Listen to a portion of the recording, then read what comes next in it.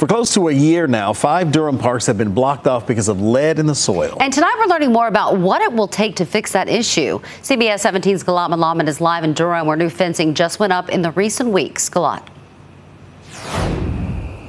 Yeah, and from grassy areas to playgrounds, much of Northgate Park is fenced off tonight. State Department of Environmental Quality leaders say there's still months more of investigating to be done here and at the other 4 parks. And they say it's going to be until about the end of the year until they have recommendations on how to fix this.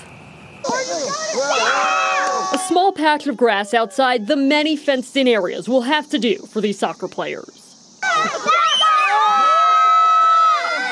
We used to play just north of the playground where there's a larger grassy area, but that part is now fenced off. The North Carolina Department of Environmental Quality is doing more testing in soil at 5 Durham parks after the EPA lowered its standards for lead in soil near play areas. Northgate is one of 5 Durham parks where Duke researchers discovered lead in the soil about 10 months ago. Before the closures, Taylor Knapp and his family came here 3 to 5 times a week. I mean, not having your local walkable park available is definitely a disappointment when you have young kids. The disappointment grew last month with playgrounds at all 5 parks closing out of caution. They weren't tested originally since the Parks Department says things like mulch are a barrier between children and soil. Northgate Park, it's a beautiful park. It's really sad to not be able to utilize it. Now Duncan Webster and his children have to go elsewhere. We've had to go out of our way. We go up to Duke Park, but it requires passing over Highway 85. So it's with 2 kids in a stroller, and no shade. It's trying.